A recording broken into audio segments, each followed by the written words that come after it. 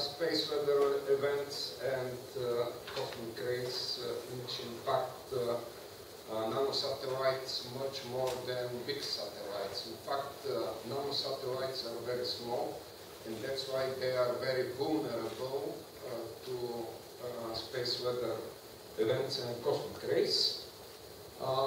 This is our group of participants, only 5 people, but the working of the group was very productive. We outlined the main problems of nanosatellites and also the ways of their mitigation. So the first is space weather production of electric discharges and short circuits inside satellites. And the mitigation measures which we suggest for this is switching off the electric systems of the satellite. Mainly of the satellite computer, because short circuits may happen in satellites only if there are working electric circuits. And in fact, the mechanism of this is that space weather particles are protons which are positively charged, and they charge the shell of the satellite, and then electric discharges may happen inside the body of the nanosatellite. And also we propose development of dedicated sensors and special logic circuit for this purpose. And still there are problems with these measures, and the main problem is how to awake the electric systems of the satellite after the end of the space weather event.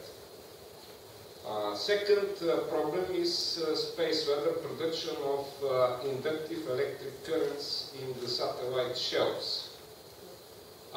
In fact, space weather particles carry frozen magnetic fields inside the space plasma.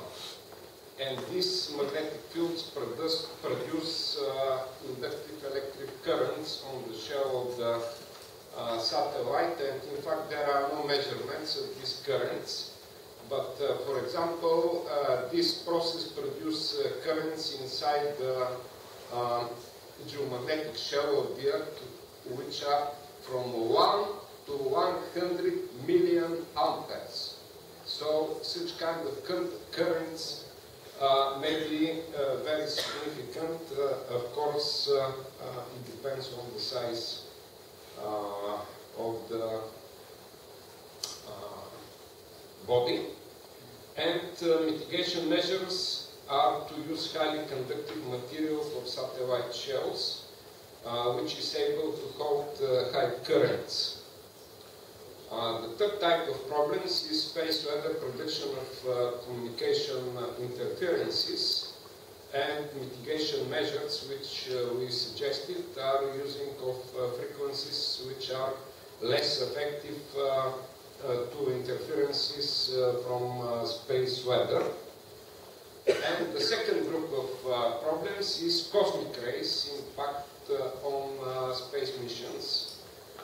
Galactic cosmic rays produce a combination with the electric conductivity centers in semiconductors and are turning them into electric isolators with the time.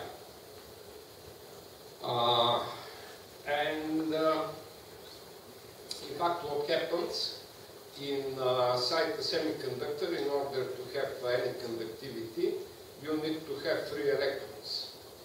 And protons from cosmic rays tend to recombine with these electrons and are turning them into hydrogen atoms, and semiconductor became a complete isolator, and electrical system of the satellite stopped to operate.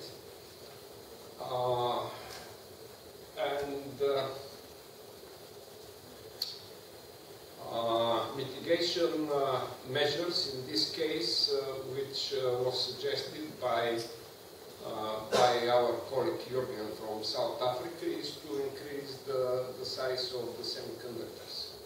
So in this case, they will live longer.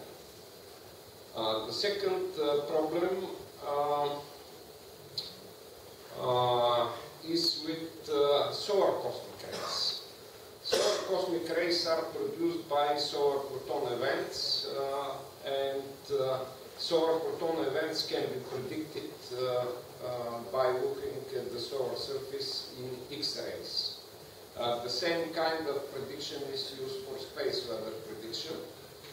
That's why the mitigation measures for solar cosmic rays are the same as for space weather. And the third problem is galactic cosmic rays in result of communication produce loss of communication. And in fact, cosmic rays are going to become a very big issue when we are going to send nanosats to the moon. Something what our colleagues from Surrey technology intend to do. Because the moon doesn't have any geomagnetic shell, so any nanosatellite on the lunar orbit will be affected very hardly by the cosmic rays. And in the end,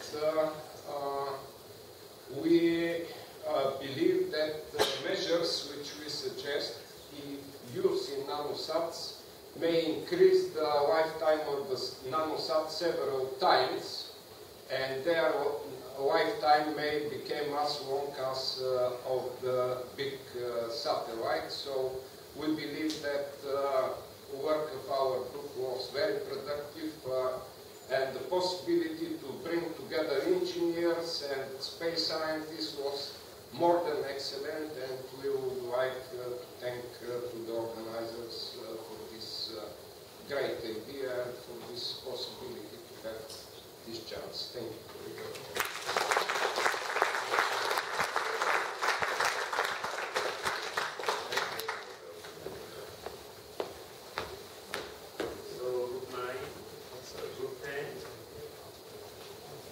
Standardization approaches of efficient electric car interfaces for two